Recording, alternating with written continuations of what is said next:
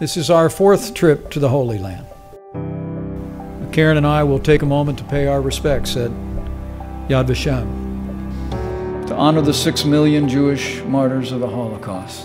We will marvel at the faith and resilience of your people, who just 3 years after walking beneath the shadow of death, rose up from the ashes to resurrect yourselves, to reclaim a Jewish future, and to rebuild the Jewish state.